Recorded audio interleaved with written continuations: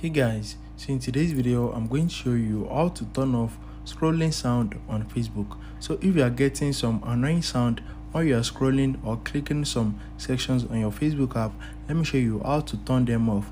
So the first thing you need to do is open up your Facebook application and you need to click on your profile menu right here. Once you click on that, scroll down and you're going to see settings and privacy. Once you click on settings and privacy, click on settings at the top. Once you click on settings, it's going to take you to your Facebook account settings. So once you get to this page, scroll down to media. Once you click on media, you are going to see in-app sound at the top right here.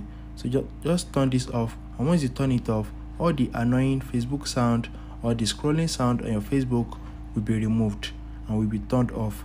So that's it guys. If you found this video helpful, smash the like button and subscribe to my channel for more amazing videos like this. Thanks for watching guys.